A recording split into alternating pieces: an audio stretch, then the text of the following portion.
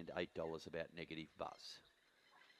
Just about all set here for the final event. In fact, they are. Green light on. Bunny set into motion. Set for a break. Race number 10. Ready?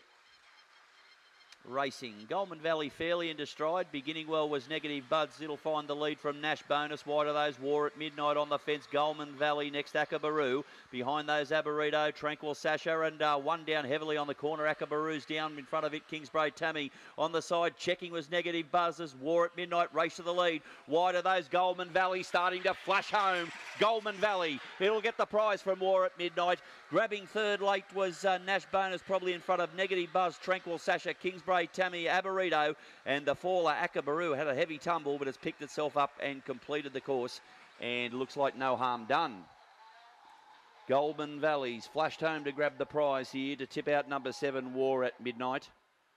1 defeats 7. 2 Nash Bonus has flown home to grab third. Goulburn Valley, $2.90 and $1.80. Treble to Des and Debbie winners. Second to number 7, War at Midnight, $1.20. Nash Bonus, $3.70. 1, 7 and 2 will be the numbers.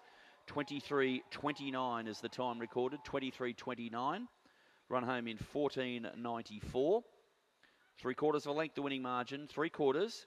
The same margin between second and third. 3/4 by 3/4. 8.35 was that early split. 8.35, repeating the overall time of 23.29 race.